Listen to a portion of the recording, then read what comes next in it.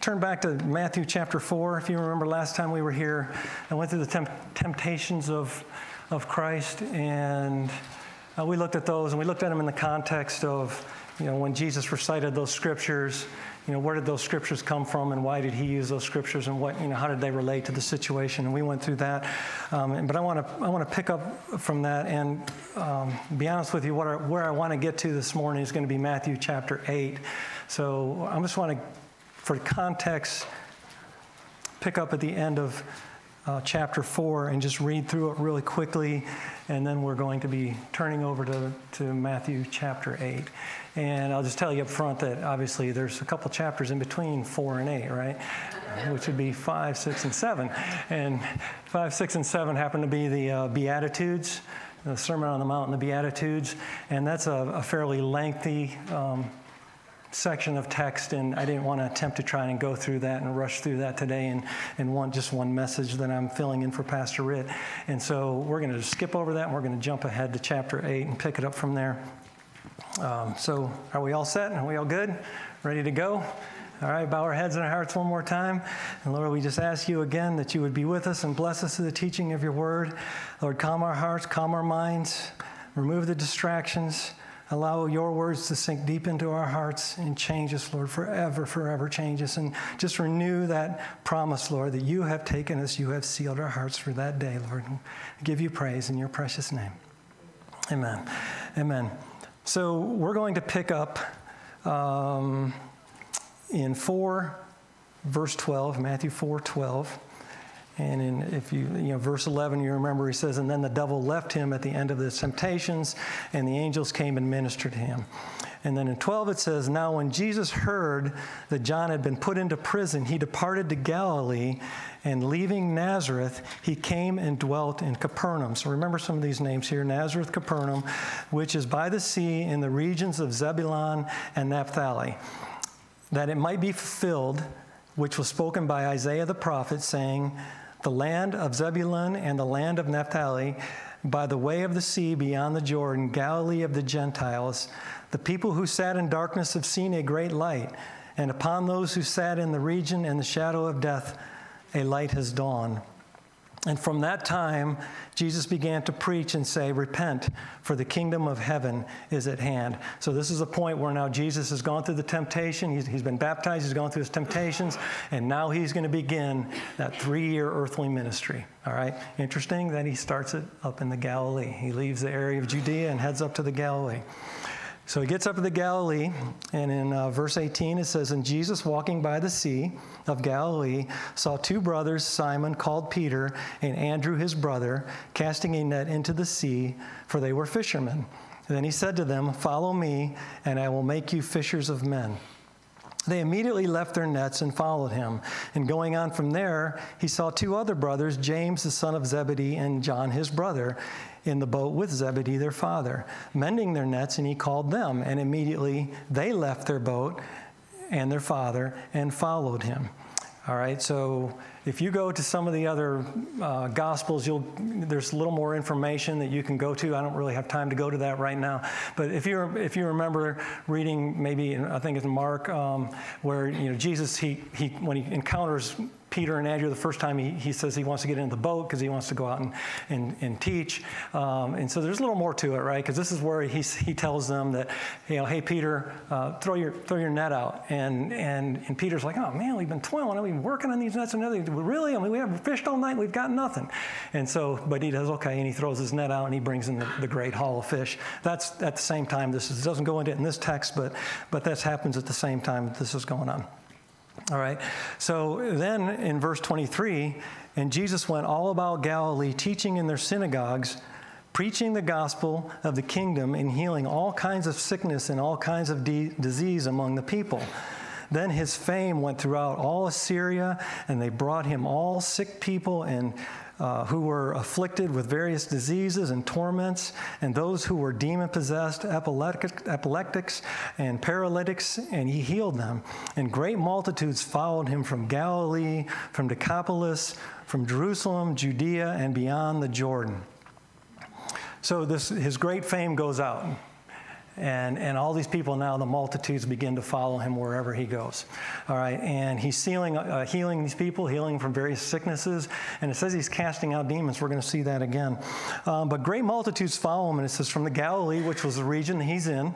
And it says also from Decapolis. If anybody know where Decapolis is, the area of Decapolis.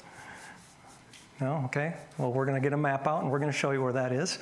And Jerusalem, you know where Jerusalem, Judea, the area of Judea, and beyond the Jordan. So these are just areas I want you to kind of keep in your mind. Nazareth, Capernaum, Decapolis, you know where Jerusalem, Judea, beyond the Jordan is. But just kind of keep those in mind because they're all going to come into play here as we go further into this message. And then in chapter 5, verse 1, he says, seeing the multitudes, he went up on a mountain, and when he was seated, his disciples came to him. All right, so this is the beginning of the Beatitudes. He goes up on the Mount of Beatitudes, all right? So as I said, I'm going to skip over that. We're going to go to chapter 8, and you will see what does chapter 8 start with. And when he came down the mountain. Okay, so we're skipping the whole section from when he went up the mountain to where he comes back down. All right, so this is where we're at. So you kind of have a background context of what we're talking about. And when he had come down the mountain, great multitudes followed him. And behold, a leper came and worshipped him, saying, Lord, if you are willing, you can make me clean. And then Jesus put out his hand and touched him, saying, I am willing, be cleansed. And immediately the leper was cleansed. And Jesus said to him, see that you tell no one, but go your way, show yourself to the priest, and offer the gift that Moses commanded as a testimony to them. So now this leper comes down, and he encounters Jesus, and he says he wants to be healed. So as you probably know, the problem with leprosy is that nobody wanted these lepers around, right? They were afraid they were going to catch it themselves. So anytime a leper came around, he had to announce that they were unclean. And generally when they did that, there would be a big, the crowds would disperse because they didn't want to be around the leper. All right, so he comes in, and you already know there's a great multitude following him. They followed him up the mountain. They followed him back down the mountain. So he's got this multitude of people. This leper comes on the scene. He says he wants to be healed, and Jesus reaches out and he cleanses him. He says, I'm willing. I'll heal you. And then what does he tell him to do? Keep quiet. Keep this to yourself, right? So see that you tell no one, and go your way, and offer yourself to the priest, and offer the gift that Moses commanded as a testimony to them. So now he had to go to the temple, and the temple priest had to certify that he was actually clean. He would look him over and determine whether or not he was actually clean of his leprosy, and if he did, then he would certify him, and he could be brought back into the fold. All right, so you have to wonder now, why would Jesus do this? Why? Because we're going to see in some cases he told people, don't say anything. And then in other cases, in other places, which we're going to get to a little bit further in the text, we're going to see where he said, go out and tell everybody. So why? Well, these things, they're head scratchers for me. And so I try to look a little bit further, and, nobody really, I think, has a definitive answer as why he told the leper to not say anything. But there are a couple speculations, and I think a couple of them are probably valid. And one of them is that if he went out and told everybody that he was cleansed of his leprosy, then who's going to come to him? All the lepers are going to come. And where are the people going to go? And they're all going to go away. And so and I don't know. I don't know if this is valid. I'm just telling you what I've read on some other places. And so Jesus wanted to minister to the people and to the multitudes. Well, if all the lepers are gone, or all the lepers are there, well, all the people are going to go. I don't know, because Jesus could heal them all and solve that problem. So that could be legitimate. It might not be. It does say in one of the other Gospels that the first thing that the leper did do was went out and told everybody. Okay, so he told them not to, but it's the first thing he did is he went out and told everybody, and then it goes on further to say, because the leper went out and told everybody, that great multitudes came to him, and he could no longer even enter the city, okay, because he was being so mobbed, and he had to dwell out into the wilderness. So there might be some legitimacy to that argument. I got a little tongue-tied. But another one, which we read, which I think could be another valid one, was that how did the priests, the temple priests and the Pharisees, scribes and Pharisees feel about Jesus? They didn't like him, did they? He's kind of stepping on their territory, they felt like, right? And so they didn't like him. So if a leper came and he went to the priest and he said, this guy Jesus healed me, what do you think they're going to do? Are they going to validate Jesus' ministry? Probably not. And so, I mean, there's a good possibility he told them not to do that. Go to the priest, get your, certify that you're clean, and then after that, if you want to say something, you can say something, but don't say anything right out. So anyway, just thought that was kind of interesting. And you think about why he told some people to say, go out and tell what happened, and other people he said don't. But we're going to see later here that he actually did tell them to go out and tell them what happened. All right, so let's move on in 8:5. It says, when Jesus had entered Capernaum, a centurion came to him and pleading with him, saying, Lord, my servant is lying at home paralyzed, dreadfully tormented. And Jesus said to him, I will come and heal him. And the centurion answered and said, Lord, I am not worthy that you should come under my roof, but only speak a word, and my servant will be healed. For I also am a man under authority, having soldiers under me. And I say to this one, go, and he goes, and to another, come, and he comes, and to my servant, do this, and he does it.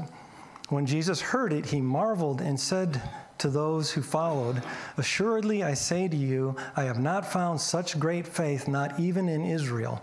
And I say to you that many will come from east and west and sit down with Abraham, Isaac, and Jacob in the kingdom of heaven.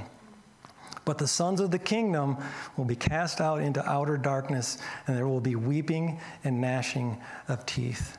And then Jesus said to the centurion, go your way. As you have believed, so let it be done for you. And his servant was healed that same hour. So he's saying that, this great faith that this Gentile has exhibited, he said, that because of that, I'm telling you that there's going to be lots of Gentiles that come. Gentiles from the east and the west that are going to come. But the sons of Abraham, the sons of Israel, a lot of them, they don't believe that. They're caught up in their works. And they're not going to have the faith, and they're not going to have the belief. And they're going to actually be cast out, and there's going to be weeping and gnashing of teeth. And I think it's interesting because in verse 13 where he says, Jesus said to the centurion, go your way as you have believed. He believed, right? And as Abraham believed God, he counted it to him for righteousness, right? Same thing is going on here. The centurion wasn't trying to work. He wasn't trying to do anything for works. He just simply believed that Jesus could do it. He demonstrated that faith, and it was done for him. And I'm not a name it and claim it, so don't think that I'm going there. But in this particular case, he believed that Jesus could do it, and he did. All right, and then we're going to move on in verse 14. He said, and when Jesus had come into Peter's house, he saw his wife's mother lying sick with a fever, so he touched her hand, and the fever left her. And she arose, and she served them. And continuing on, when evening had come, they brought to him many who were demon-possessed, and he cast out spirits with a word, and he healed all who were sick, that it might be fulfilled, which was spoken by Isaiah the prophet, saying, he himself took our infirmities and bore our sicknesses. So it's interesting because in multiple places now, we've seen that there's all these demon-possessed people, right? And just this demon-possessed people seem to be everywhere all of a sudden. And so I was reading a little bit on that, and basically this time in Israel, there really wasn't a whole lot of faith. There had the religiosity, but there wasn't a whole lot of real belief. There wasn't a whole lot of trust. They actually have the Messiah kind of right in their face, and they're going to reject him. And the further and further you move away from God, what door are you opening? Yeah, you're opening the wrong door of spirituality, right? You're going to open the door and allow the evil and the demonology in. And as you can see, I mean, where we are in this country today, I mean, we have progressively over the decades, trying to eliminate God from our society. And the more we do that, we're seeing the spiraling out of control, degradation of our culture. I mean, it's just very obvious. You can watch it. It's unraveling right in front of our very faces. And we might not be seeing all this real demonic activity yet, but it's going to come. I mean, it's going to come. I mean, just like here, as Israel moved further and further away from God, as they reject, their Messiah, their Lord, then demonic oppression is going to come in. And we're on the cusp of that, it appears, in this country. So, be ready for it, because it looks like it's coming. But if you're in Christ, man, you don't got to worry about that, right? Satan can't lay a finger on your head that God hasn't allowed. But I think it's very interesting that this is all going on, and Jesus is healing all these demon-possessed people. But it does say in verse 17, he himself took our infirmities and bore our sicknesses. So what does that mean? Does that mean he just healed people and there was nothing to it? Or did it cost him something? I mean, it cost him something, right? I mean, it says it right here. And Matthew is quoting right out of the forbidden text, right? Isaiah chapter 53 here, where he says he bore our infirmities and he took our infirmities and he bore our sicknesses. So it cost Jesus something to do this. This wasn't just free, it wasn't just like nothing happened. There was some repercussions that he was feeling. Just like if you remember when he was walking down the road and the crowds were around him and there was the woman with the issue of blood, right? And out of the crowd, she just grabs his hem. He knew it. Something went out of me. Who touched me? What do you mean, who touched you? You got people crowded around you, people, bumping into you and this and that. No. Somebody touched me. Somebody touched me and got healed. So it costs something. Not everything that that he takes on is free. Now, he's paid it all. He's already paid the ultimate cost, right? But just think about that. Just think about what that cost was for our sin. Okay? Something went out of him. It cost him something to do that. And then we move on in verse 18. It says, and when Jesus saw great multitudes about him, he gave a command to depart to the other side. So this is kind of similar to what I mentioned earlier, where the leper was healed, and he went out and he told everybody, and so the crowds were, he was so crowded with people around him that he couldn't even go into the city. Well, now he's so crowded, there's so much, such big crowds around him that he's giving a command to go to the other side. Go to the other side of what? He's going to go to the other side of the Galilee. Okay, that makes sense, right? So he's going to go to the other side. And of course, as Jesus typically does, when he's going to go somewhere, he's just doing it because that's just something to do, right? He always has a purpose, right? So it's not like he's just like, well, I'm going to give you a command to go to the other side. He's got a reason he's going to go to the other side, all right? And as you remember in John's Gospel, as we're going, finishing up John's Gospel, earlier in John's Gospel, in chapter 4, he was going to travel up to the Galilee. And the Jews always went across the Jordan, and they went up the east side of the Jordan, and they cut back up into the region of the Galilee because they didn't want to go through Samaria, because the Samaritans were the half-breeds, right? They're not good enough for us. They're from the other side of the tracks, so we're not going to go into Samaria. But the text tells us but Jesus needed to go to Samaria. And he needed to go because the great multitudes were there, right? He went for one. And we're going to see here in a little bit that Jesus had to go to the other side. He's given a command to cross over to the other side because there was somebody over there. Actually, there was a couple people he wanted to touch over there. But he was going over for a reason. It wasn't just haphazard. But he gives a command that we're going to go to the other side. And then look at the very next verse, verse 19. It says, then a certain scribe came and said to him, "Teacher, I will follow you wherever you go." Now, why do you think that verse would be right after I gave a command to go to the other side? Who is this guy? He's a scribe, which makes him a Jewish leader, right? He's upper echelon, right? He's a scribe. And Jesus says, I'm going to the other side. Well, what's on the other side? Not Samaria. He's going across the Galilee into a very pagan culture, okay? Why would a scribe want to go over there? Okay, but this guy I guess in his heart, feels like he's following Jesus and he wants to follow Jesus. And so the scribe says, you're going to go to the other side. I'm telling you, I'm going with you. I'm going to go with you. All right? So there's a little more to it than just that, because you have this religious, pious religious leader that actually is going to go to the other side. And you remember the Good Samaritan, right? Here's the guy, and they all were, right? They didn't want to go near him, right? But here, this guy says, I'll go over there with you. He doesn't know what's awaiting him over there. You guys probably do, because you've read ahead and you know. But anyways, just interesting that he said he'll go. And then Jesus' response to him is, foxes have holes and birds of the air have nests, but the Son of Man has nowhere to lay his head. Hey, I just want to let you know that my lifestyle might not be what's what appeals to you. You say you're going to go with me, but I just want to let you know, I really don't. Materially, I don't have a whole lot to offer to you. Okay, I'm not going to give you a whole lot. So there's, foxes have holes, birds of the air, and so he discourages them to some extent. You have to imagine that this is his response is because he's discouraging this guy to go with him, right? And he continues on. He says, and another of his disciples said to him, Lord, let me first go and bury my father. And Jesus said, follow me and let the dead bury their own dead. Okay?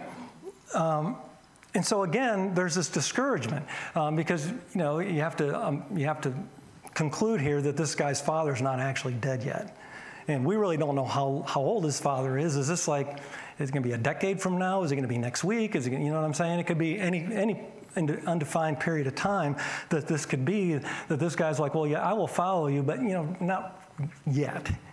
Just give me a little time. I'm not really ready quite yet to follow you, but I'll follow you, but just not yet. Okay? And so these are the responses. Now, what's interesting, and if you go and you look in some of the other Gospels, which we don't have time to do right now, so I'll just tell you that the account is very similar. It doesn't say that either of these two left. And it doesn't say they actually went with him. So we don't know what their actual response was to this, but it's implied that they probably departed and didn't go with him.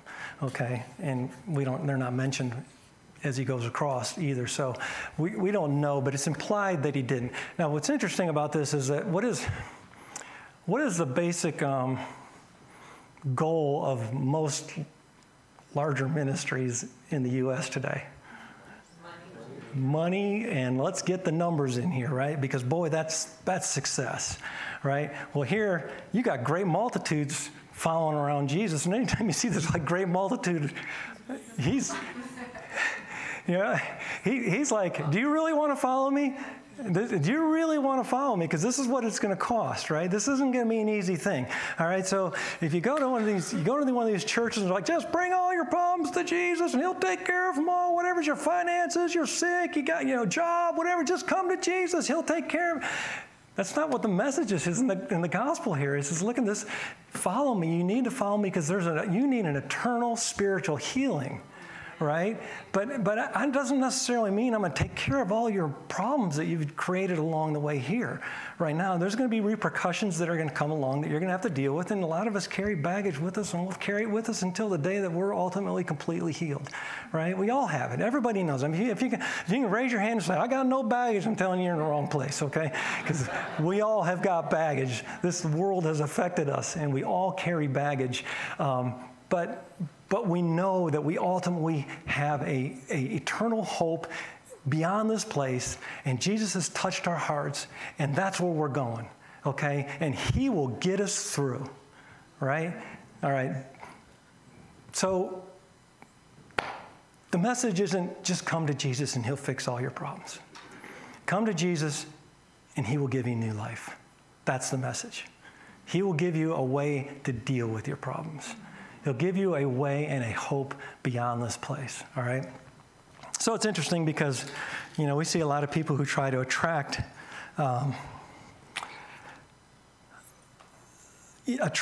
ministries, but attract people to their ministries, but here Jesus actually kind of discourages them. And so now he's given the command to cross to the other side. So do you think they're going to make it? Of course, and you've read ahead and you already know. So they're going to make it, right? And you already know what's going to happen along the way. but we're going to read through it anyway.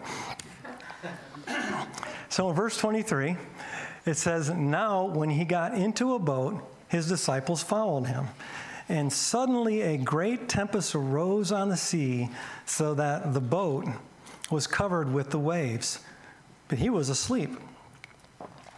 Then his disciples came to him and awoke him, saying, 'Lord, save us.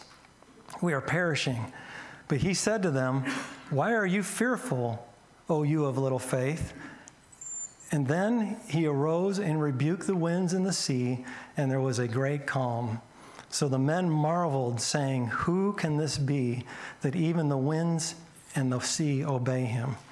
So they got in the boat, disciples follow him, and suddenly there is this great tempest that arose on the sea."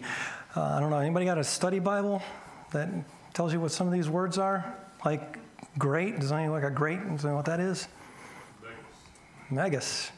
Megas, that's mega, right? Mega, big, huge, right? Really, really big. And what about tempest? What you got for that? Seismos. That's interesting. Anybody know what the word seismos or where seismos might come from? Seismic? And what seismic activity is usually because the wind blew, right? Because of what? An earthquake. Yeah. So what this actually reads is, now when he got into the boat, and suddenly a mega seismic activity arose on the sea. Okay? This is that word seismos is used multiple places throughout the New Testament, I think in the Old Testament as well. But the only place that they actually translate this as storm or tempest is right here. Everywhere else, it's an earthquake. It is a convulsing, an out of control convulsing of the sea is what's going on. All right?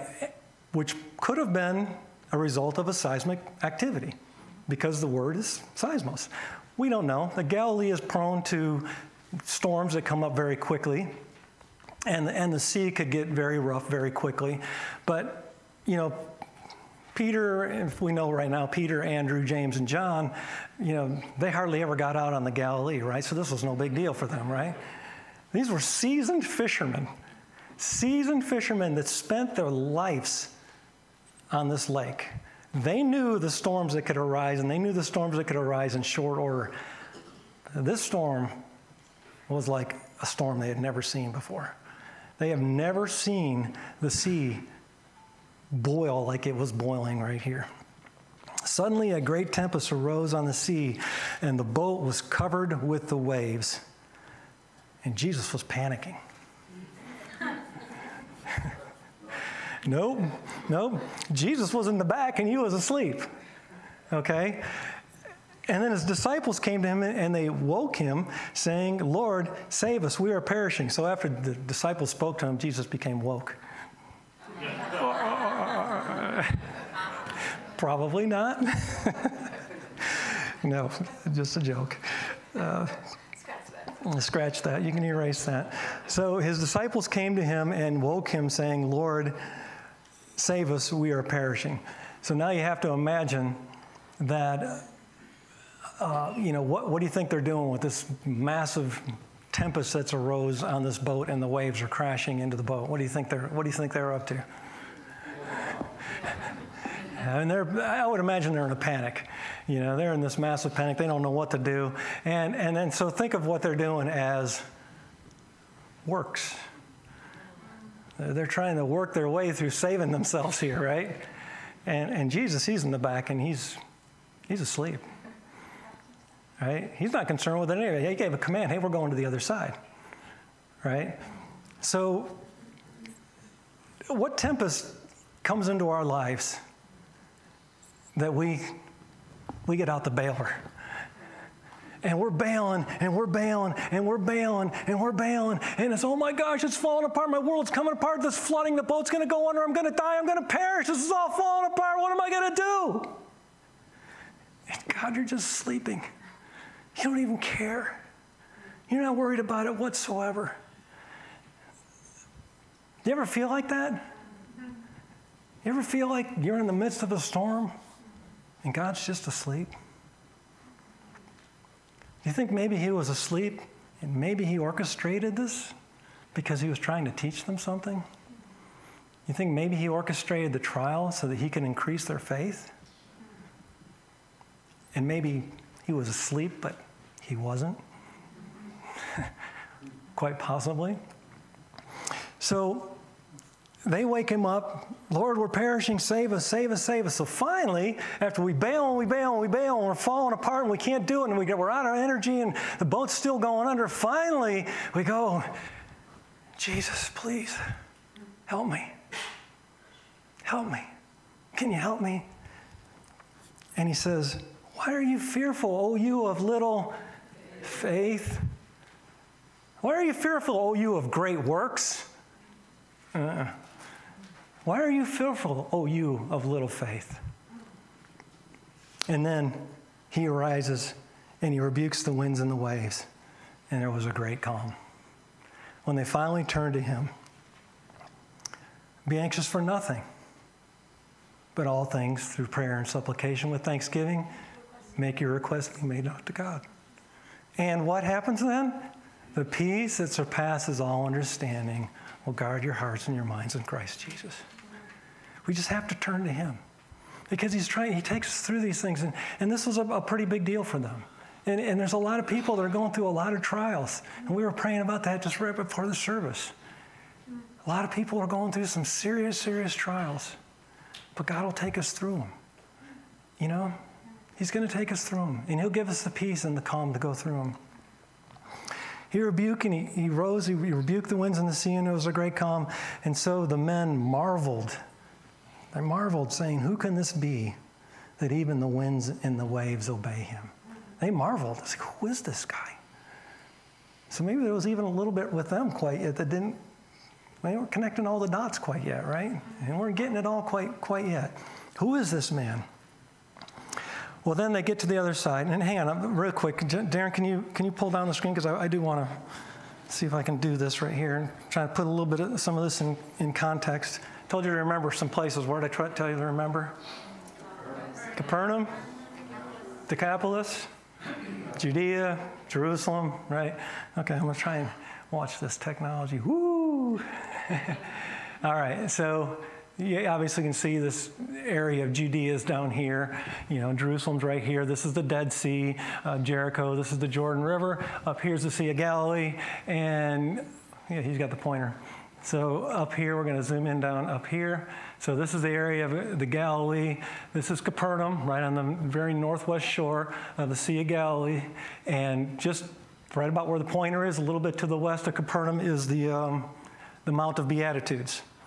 All right, so he left the area of Judea. He goes into Nazareth, and then from Nazareth he goes to Capernaum, and then for Capernaum he goes up onto the Mount of Beatitudes, and he gives them the Sermon on the Mount, of the Mount of Beatitudes, and then he goes back down to Capernaum, and along the way he meets the leper, and then he gets to Capernaum, and he encounters the centurion, okay, and then after centurion he goes into Peter's house, and he heals his mom, his mother-in-law, and am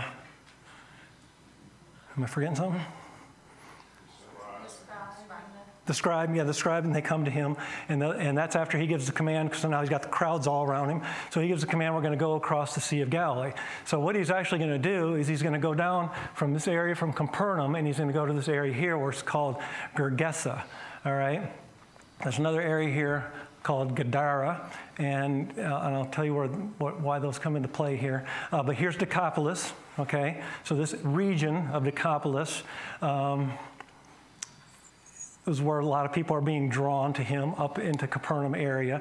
They're being drawn from here, the area of Syria, they're coming down, okay? So this is kind of a map, kind of put in the context of where he is and what's going on. But he's going to go across the sea from here to there, okay? And that's when the great tempest occurs.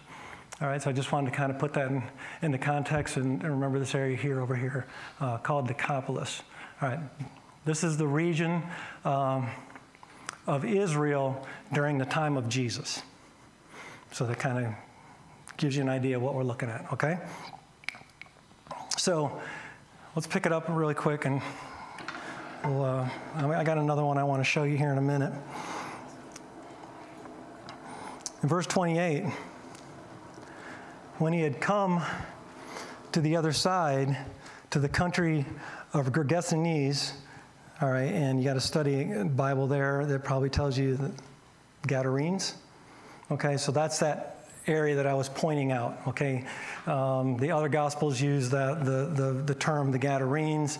For some reason, Matthew decided to use this term here, Gergesenes, but it's that region kind of on that eastern shore of the Galilee. All right, so that's where they're going.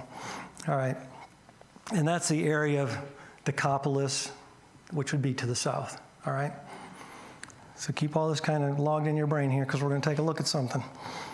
And then he gets over there and met him 2 demon-possessed men coming out of the tombs, exceedingly fierce, so that no one could pass that way. And suddenly they cried out, saying, "What have we to do with you, Jesus, you Son of God? Have you come here to torment us before our time?" Now, interesting, the last thing we saw, the disciples, they marveled, and they're asking themselves, who could this be? Well, the demons know who he is. Demons don't have any question whatsoever. They know who he is. He's, who are you, Son of God? Have you come here to torment us before our time? And now a good way off from them, there was a herd of many swine feeding. So the demons begged him, saying, "If you cast us out, permit us to go away into the herd of swine." And he said to them, "Go." So when they had come out, they went into the herd of swine, and suddenly the whole herd of swine ran violently down the steep place and into the sea and perished in the water.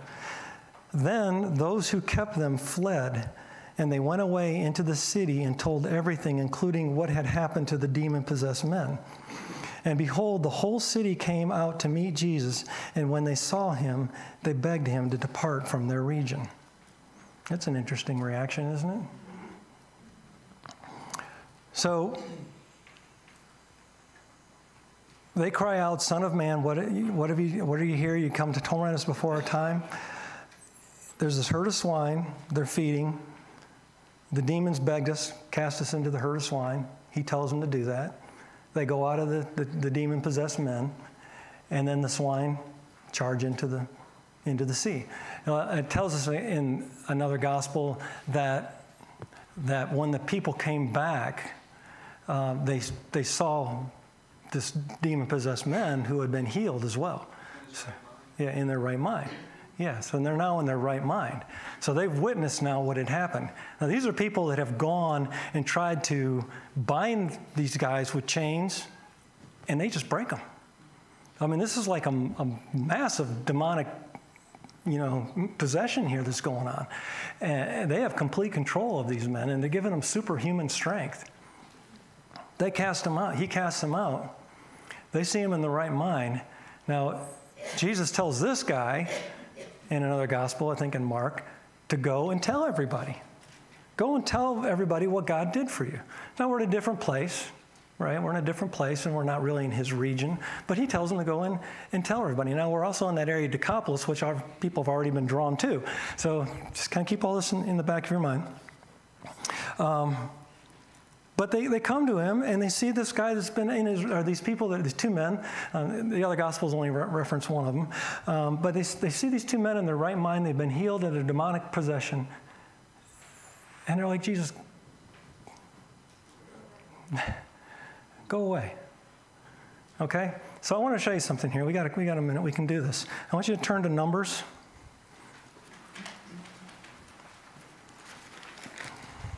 Chapter 32.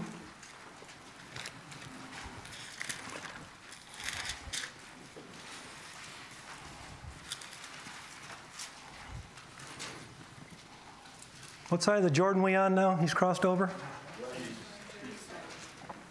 East.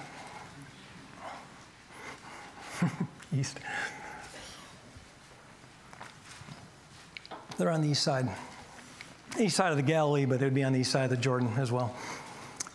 So look at Numbers chapter 32. Now the children of Reuben And the children of Gad had a very great multitude of livestock. And when they saw the land of Jazer and the land of Gilead, that indeed the region was a place for livestock, the children of Gad and the children of Reuben came and spoke to Moses, to Eleazar the priest, and to the leaders of the congregation, saying, Adaroth, Dibon, Jazer, Nimrah, Heshbon, Eleah. I looked these words up and listened to them last night, but they're hard to pronounce. Sheba, Nebo, Beon, the country from which the Lord defeated before the congregation of Israel is a land for livestock, and your servants have livestock. Therefore they said, if we have found favor in your sight, let this land be given to your servants as a possession. Do not take us over the Jordan. And Moses said to the children of Gad and to the children of Reuben, shall your brethren go to war while you sit here? So you know where we're at, right? We're in the wilderness wandering still, okay? And at one point, and Moses is going to refer to this, but, you know, they left and they departed Egypt, and they were making their way over to the Promised Land. And they get over and they get to the Jordan, and they're going to cross over the Jordan. But before they do, they send out the spies, right? And the spies go over, and they come back, and 10 of them had a bad report. There were giants in the land, and they feared them. 2 of them, Joshua and Caleb, they came back and they said, land is ours, let's go. It's a land of milk and honey. Well, there was doubt and there was unbelief, and so they didn't get to cross into the Promised Land at this time, and they go on their 40-year wilderness wandering. Well, now here we've come back 40 years, and we're full circle, and we're coming back to the point where God's getting ready to take them into the Promised Land. They haven't gone yet. Moses is still in control. All right? And during that period of time, when they were up in this region that we're talking about, they were in conflict with the residents of those areas, and they were gradually acquiring those lands. Okay? And so they get over there, and now these 2, Reuben and Gad, are saying, hey, we've got a lot of livestock, and this is a great place to raise livestock, and so we don't want to go over, we want this. And we're going to find out here as we continue on that it's not just Reuben and Gad, but it's also half of the tribe of Manasseh, right? Right? Yes, yeah. Okay, so where am I? Okay, so let's go to verse 6. Verse 5, back up a second. Therefore they said, if we have found favor in your sight, let this land be given to your servants as a possession. Do not take us over the Jordan. And Moses said to the children of Gad and to the children of Reuben, shall your brethren go to war while you sit here? Now why will you discourage the hearts of the children of Israel from going over to the land which the Lord has given to them? Thus your fathers did when I sent them away from Kadesh Barnea to see the land. This is where the spies went in, okay? And they didn't go. They discouraged them from going in. Verse 9, for when they went up to the valley of Eshcol and saw the land, they discouraged the heart of the children of Israel so that they did not go into the land which the Lord had given to them. So the Lord's anger was aroused on that day, and he swore an oath, saying, surely none of the men who came up from Egypt from 20 years old and above shall see the land which I swore to Abraham, Isaac, Jacob, because they have not wholly followed me, except Caleb the son of Yephuneh, I think it's the way it's pronounced, Yephuneh, the Kenizzite, and Joshua, the son of Nun, for they have wholly followed the Lord. So the Lord's anger was aroused against Israel, and he made them wander in the wilderness for 40 years until all the generation that had done evil in the sight of the Lord was gone. And look, you have risen in your father's place, a brood of sinful men, to increase still more the fierce anger of the Lord against Israel. For if you turn away from following him, he will once again leave them in the wilderness, and you will destroy all these people. Then they came near to him, and they said, we will build sheepfolds for our livestock, in cities for our little ones. But we ourselves will be armed and ready to go before the children of Israel until we have brought them to their place. And our little ones will dwell in the fortified cities because of the inhabitants of the land. We will not return to our homes until every one of the children of Israel has received their inheritance. For we will not inherit with them on the other side of the Jordan and beyond, because our inheritance has fallen on us on this eastern side of the Jordan. Then Moses said, if you do this thing, if you arm yourselves before the Lord for war, and all your armed men cross over the Jordan before the Lord until he has driven out his enemies before him, and all the land is subdued before the Lord, then afterward you may return and be blameless before the Lord and for Israel. And this land shall be your possession before the Lord. But if you do not do so, then take note, you have sinned against the Lord, and be sure your sin will find you out. Build cities for your little ones, and your folds for your sheep, and do what has proceeded out of your mouth. And the children of Gad and the children of Reuben spoke to Moses, saying, your servants will do as the Lord commands. Our little ones, our wives, our flocks, and all our livestock will be there in the cities of Gilead. But your servants will cross over, every man armed for war, before the Lord to battle, just as the Lord says. So Moses gave command concerning them to Eleazar the priest, to Joshua the son of Nun, and to the chief fathers of the tribes of the children of Israel. And Moses said to them, if the children of Gad and the children of Reuben cross over the Jordan with you, every man armed for battle before the Lord, and the land is subdued before you, then you shall give them the land of Gilead as a possession. But if they do not cross over armed with you, they shall have possessions among you in the land of Canaan. Then the children of Gad and the children of Reuben answered, saying, as the Lord has said to your servants, we will do. We will cross over armed before the Lord into the land of Canaan, but our possession of our inheritance shall remain with us on this side of the Jordan. So Moses gave to the children of Gad,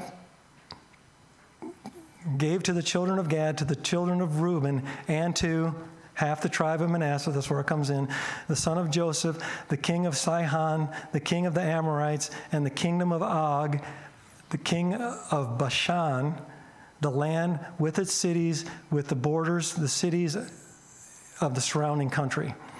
Okay, so we see that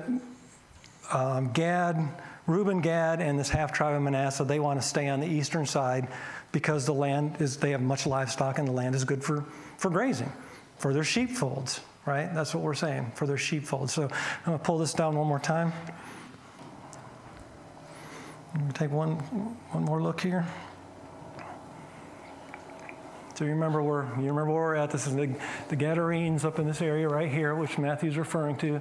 They come across the lake into this area, this Decapolis area, and that's where they're at during the time of Jesus.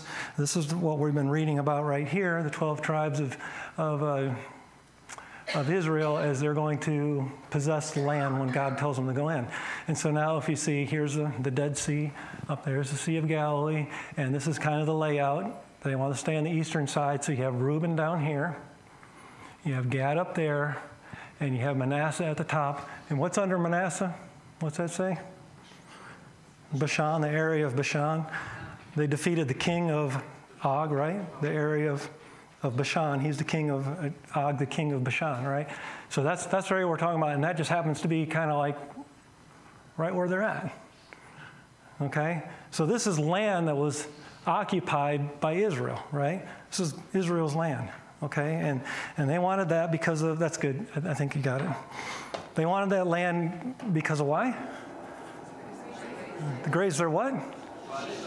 And what did he cast the demons into? They're what? What ethnicity are these people? And what are the livestock over there? They're unclean.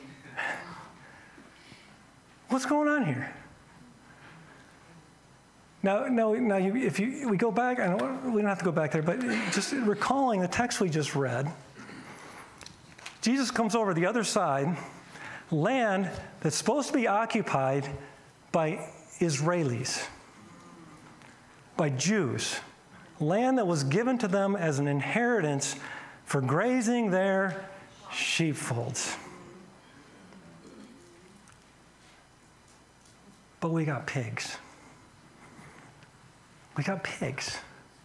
We don't have sheep, we have pigs. And Jesus now cast the demons into the pigs, not by accident. They're not supposed to be pigs over there. Those are unclean. Those are unclean animals, and the Jews should not have had pigs there. So he casts the demons into the pigs, and then the swine run down the banks, and they perish into the lake. They all perish there. They drown. And then the people, because they're now so religious, and they're so close to Christ, so godly now, they come over and they say, You're messing with our mojo here. You just killed all our pigs. But I healed these demon-possessed guys. But you took our pigs. How about you just leave? How about you just leave? You see where this is? You see what's going on? You've got these people that so this is 1400 BC when they go into this land. All right, when Israel goes and takes this land. And so 1400 years has basically passed by until the time of Christ. Until the time he steps onto the scene and this happens. So there's been a lot of history that's gone on in those 1400 years. And why did people come to North America, the U.S.? What were they seeking? Religious freedom, religious worship. How about Jesus? You just go away. How about you just go away? So that we can be our they, thems, and our he, she's, and our transgenderism, and we can let transgender males into bathrooms with our little girls, and we can do this and we can do that, and we can have everything we want, and we can do anything we want, and we don't want you around messing with it. Don't mess with our economy. Don't mess with our stuff. Jesus, how about you just leave? Does it kind of sound familiar? Doesn't it? How did they get from there, from taking the land as our inheritance from the Lord, to being over there with no regard for the Messiah, telling them to leave and raising swine? Do you think it was just overnight, one step? Little by little by little by little by little by little by little. Right? Just little by little. And next thing you know, you find these tribes of Israel completely disregarding their Messiah, and they're raising swine. And that's exactly where we are. I don't know how long it took. It's taken us under 200, just over 200 years, I guess, really escalated in the last 50. But you can see how fast it happens, how you can go from a godly society to an ungodly society where you don't want Jesus around even. Just go away. You're messing with our livelihood, or you're messing with our lives, you're messing with what we want, you're messing with our sin, you're messing with all this stuff that we don't want you messing around with. How about Jesus? You just leave. And so, nationally we can see that happen. Nationally we see this happening in this text, this text with Matthew. But what about individually? What about individually? If we look deep into our hearts, and I said, raise your hand if you don't think you carry any baggage. What individually are we carrying around, or what individually are we tolerating or accepting? That's basically just the swine. It's the swine that's in our lives. And we don't want Jesus messing with that swine in our lives. And so we're just really, hey God, why don't you just stay out of that area? Why don't you just not mess with that? I kind of like that. You see where we're going here? And then how easy it can be from, man, how did this happen? He was such a godly person. She was such a godly influence. And what happened? What happened? How did they get there? We got there because little by little by little by little by little by little, and then suddenly 1,400 years later or 50 years later or whatever it is, you're looking back and you're going, I don't even want him in my life anymore. And that's how we get to places like this, where they just turn and they say, just leave. Just leave. We don't want you. But the guys, they were healed. They wanted to go with him. They wanted to go. But Jesus said, no, you stay here and go tell everybody what God did for you.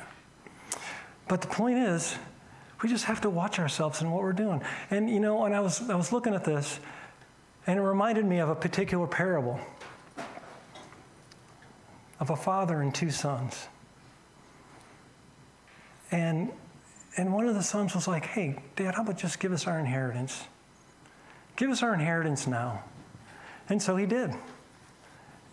And that one, kind of like what we're talking about, just went out, lavish living, spending it up, doing whatever he wants. I don't care what the Father thinks of me. I'm going to go live my life.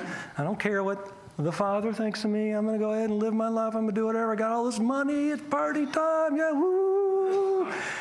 And, of course, it's a parable, and it doesn't take very long to get through the text to the point where he's with the swine. He's with the swine.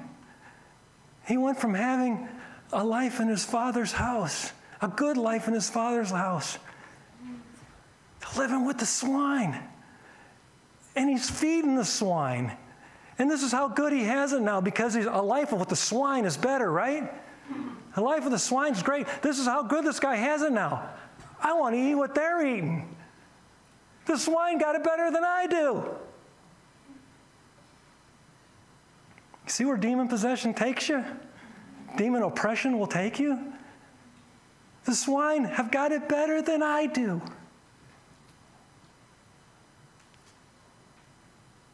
And here they are.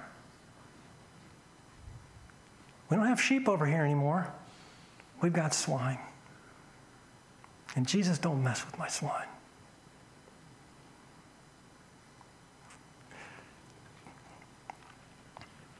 But there's good news at the end of the parable, because finally he comes to his right mind. He says, man, I had it way better when I was back with my dad. Jesus, help! The waves are crashing in. I'm working as hard as I can. I'm getting nowhere. Jesus, help. My life is swine. It's taking me to a really bad place. Maybe I ought to just go back. Jesus started his ministry at the beginning here. And he said, repent, for the kingdom of God is at hand. Kingdom of heaven is at hand. Now, let me ask you something. If the kingdom of heaven was at hand then, how much closer is the kingdom of heaven now?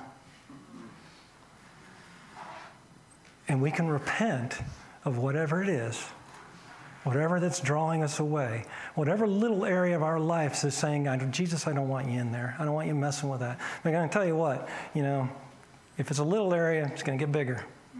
And then it's going to get bigger. And it's going to get bigger. And it's going to get bigger to the point where the whole thing, the whole mind, the whole body is going to be like, I really don't want Jesus messing with my swine. I don't want you messing with my sin. But the good news is, you look back and you say, life was better when I was in him and when I was with him. And he's waiting. He's waiting for you to come back.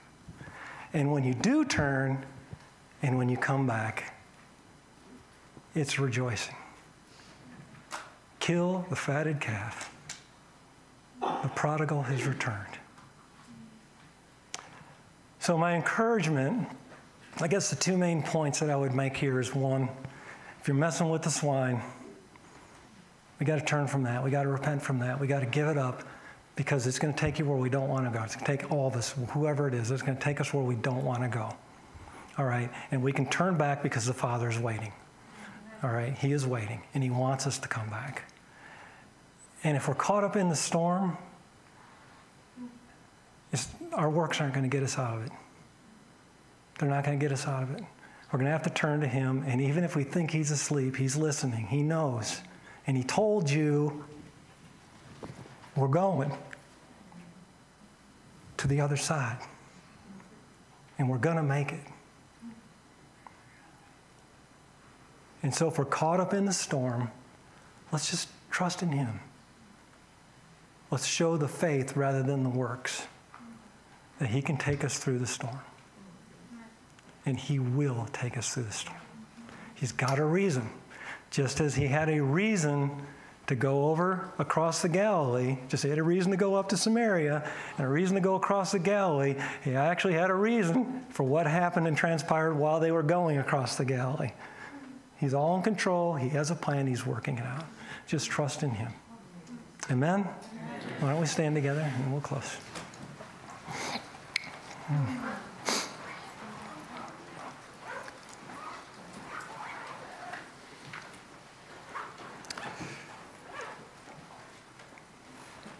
Lord, I know we all have areas in our lives, Lord, that need to be worked on. I know there's areas, Lord, that you probably haven't even revealed to us yet that need to be worked on. Little by little, Lord, we pray, Lord, that we would surrender those things in our lives. Allow you to work in us, Lord. And whatever, if it's the swine we're carrying around with us, the sin we're carrying around with us, the Lord, that we would repent of that and we wouldn't say, Jesus, leave, but we'd say, Jesus, please come in. Renew us and heal us. Make us new, make us more like you. Change us, Lord, from the swine and into the sheep instead of the other way around. Help us, Lord, to embrace the admonitions of your word, the things that come out of it, for the purpose of drawing us to you and making us better people here, better witnesses for you, for there. And be more about your business rather than about our own ungodly business. Help us to leave it behind. We thank you, Lord, and help us to trust in you if we're going through any trials. I know we all do at various times and at various levels of intensity. Lord, we're going to go through trials and storms, and help us to, as we've read or recited, to be anxious for nothing, in all things through our prayers and our supplications, to know that you are there, to know that you are listening, to be thankful that you are here with us, and Lord, that you have promised us the peace that surpasses all understanding to take us through. Bless us now, Lord, as we depart from here. Just pray you'll keep us, lead us, and guide us, Lord. That we will not have bits in our mouths, Lord, but we will turn with the word. Thank you, Lord, in Jesus' name. Amen. Amen. Y'all have a wonderful afternoon.